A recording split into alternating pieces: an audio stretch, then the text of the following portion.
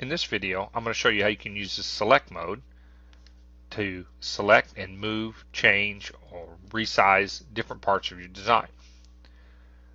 Click select and then click and drag a box on the objects you want to select. As you can see, I didn't have to select around all the objects because these blocks were part of what I selected.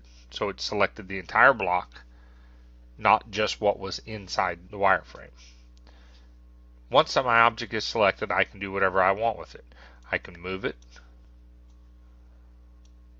I can resize it, stretch it.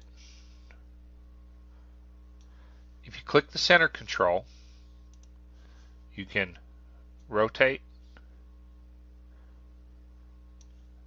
and skew the items.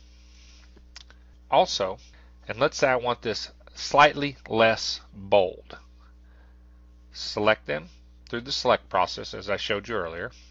Right click, go down to change satin width, and let's do it by percentage, and let's take it down maybe 15%. Click OK, and it's a little less bold. You want to be careful when you do this that you don't open up a gap.